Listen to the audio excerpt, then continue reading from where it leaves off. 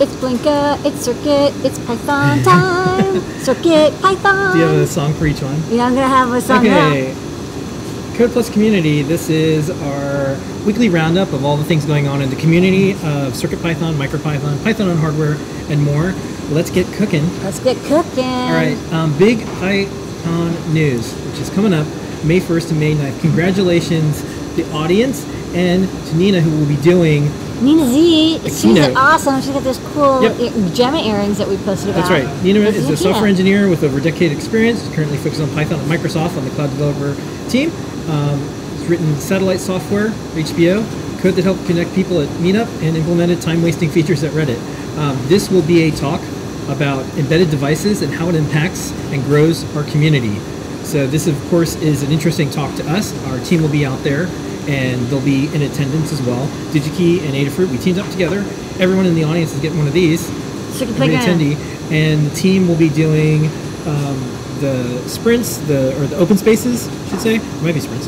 And they'll be there. There'll also be Mick, Melissa, Brent, Brian, and probably some other people that are in the Adafruit community and more. So say hi if you're at PyCon. And once again, congratulations, Nina. And y'all are in for a treat because her talks are fantastic. Okay, CircuitPython.org is our new site. You know how you know? Because we have a sticker. Yeah, look at this. Yeah. What does it say down there? CircuitPython.org. Yeah, I use it every day now, like 8 times a day. Yeah, we'll have these. These are going to replace the stickers we have in stock. Those are coming soon. But we added some more features to the site. What do we add? First up, there is features. The features of the features. Okay. Yeah, so each board we went in, this is something in GitHub, and there's something called Jekyll that takes the markdown in GitHub and then turns it into a website. It's a really cool way to do static websites. So we went into each board and we said, this is a good baseline set of features. Does it have a speaker, solder-free alligator clip, display, Wi-Fi, feather compatible, battery charging, robotics, LoRa radio, Bluetooth, BLE. And that's where we started. We'll add more, but we also have all the manufacturers. That's an advanced search. Also, the secret area, if you go to circuitpython.org/stats, you can see downloads per board for each release. And that's really interesting because there's tens of thousands of people using each build, each part of CircuitPython now. We added other boards. This is Meow Meow. I call it Meowie Meowie. And this is a really cool CircuitPython powered board. This is the Cat WAN.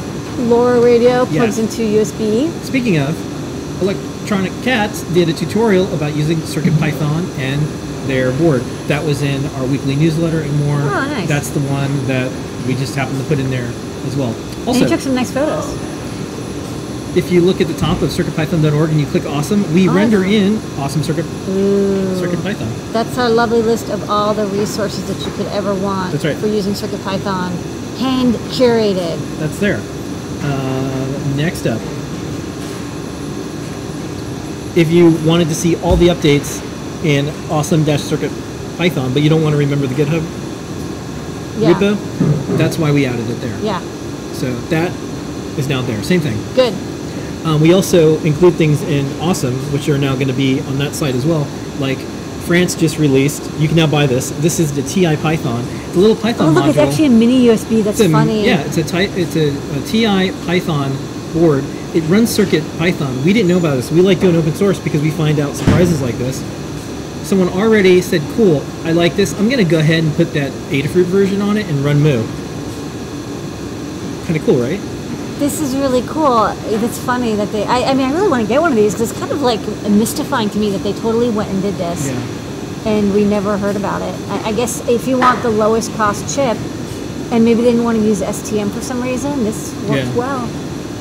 Okay. Right, Blink on calculators. Next up. What else can you put Blink on? Python snakes its way to USB hubs. That's right. CircuitPython is on the Capable Robots Programmable USB hub. It's a hub that's also a dev board, I2C, GPIO, SPI Bridge. In addition to being a 4-point hub, high-speed hub, it's a programmable hub, and it's a CircuitPython-based development board. This thing is super weird and also like super cool. Like I like it when people make dev boards that are just like wacky. And this one, it's like you wouldn't expect the USB hub to be a dev kit, but they did. Nope, it is.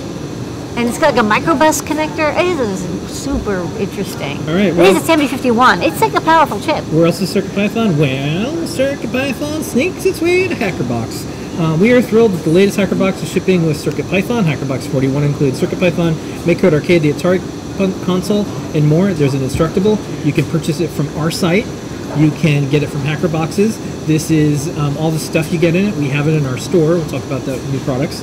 And the cool thing is, this is just yet another example of raising everyone's boats, as they say, because we have a subscription service. Yeah. HackerBots has a subscription service. Teamed up. We teamed up, so if you like hacking and like doing cool stuff, you're gonna like this. Yeah.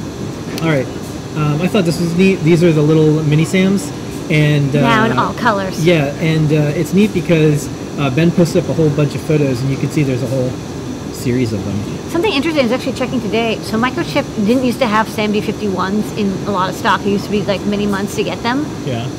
They now have like a couple tens of thousands in stock at all time, which is actually a good sign. It means the SAMD51 is a solid chip. Yeah. They keep a lot of stock of the items that are the most popular. That's normal. Do you think because we bought a lot? I actually think that there's a lot of people using the SAMD51. I think, we really like the chip. But I'm noticing that all the new dev kits out that normally you'd think would use a SAMD21, they're skipping straight to the 51, like this MiniSam, because it's not that much more expensive. Okay, cool. All right, next up, we've got this cool project. This made it to the newsletter this week. This is a standalone GPS logger with CircuitPython using Adafruit and particle hardware. We'll have some particle news later because we're going to see some particle folks this week. I'm wearing my particle shirt. Yeah. All right, next up. Maybe Lady Ada can talk about what Scott was building. So this is really neat. So Scott has an obsession with Gameboy hardware and is making Gameboy Cart, and also is really excited about MIDI and keyboards. So why not combine these two things and create a custom Gameboy Cart that again has that SAMD51 on it, and it has a MIDI input jack, and then it controls the audio synthesizer software on the Game Boy. So you can basically play chiptunes over MIDI. So this is a video. We have a little video. But the thing about the video is... There's no sound in it? There is. Okay. And for folks wondering, normally Ask an Engineer is a little quieter. We are full-on factory mode here. No, I know. That's why. There's mode. stuff being made right now. Yeah. Actually, I can show some of the cool stuff. Maybe I'll grab one of the things that just came off. All right, Maker Update. Donald posted the latest Maker Update. We do this every single month with Don. And also now he's doing it with DigiKey. Check it out. It has a lot of our CircuitPython news. It's a full video, so we're just reminding you to watch it. There is some cool community projects. PyPortal is out. So this face doesn't exist. Yeah, on Dan's site he has PyPortal Ghost Frame. This is a AI generated face. Uses some cool middleware to get these images over the internet. This is, I think, the easiest, most popular, maybe now because we have a lot out there, IoT connected display programmable with Python. Yeah. I think so. This is NASA photo today. Today's the black hole, and that's why the code earlier was EHC black hole. We have a lot of space-themed AdaBox projects. Yeah, not a lot of sports, but we did a lot of space. We'll do that next week. Yeah. Every next week is sports week. Every next week is our fantasy football team. Laura made a Swedish word of the day. She wrote a PHP page that scrapes the transparent website and feeds JSON to the PyPortal via Wi-Fi. Nice. Yeah, that's cool. Cedar Grove adapted NeoTrellis M4 to a 32 HP E-Rack. That's neat. Good for button pushing. Yeah. Multi-purpose IR remote. This is a DIY solution to make your own keyboard with essential commands to navigate, confirm, and cancel. This is a no slumper.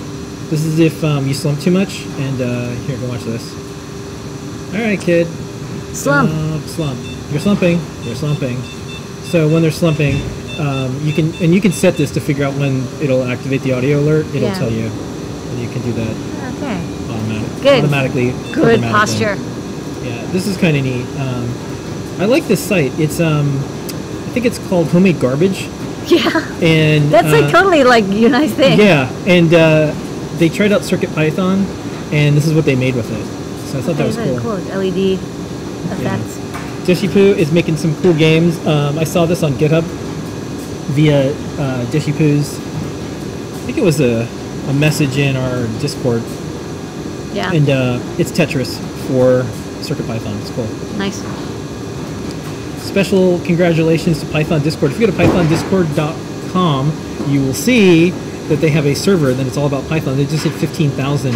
So we partnered up with them for folks who want to know more about Python outside of just CircuitPython. So they just celebrated, and we're partnered with them, so they made a cool button. The video is linked up so you can see that. And of course, we have our 11,000 people. We have to 12,000 people soon. So that'd be kind of cool.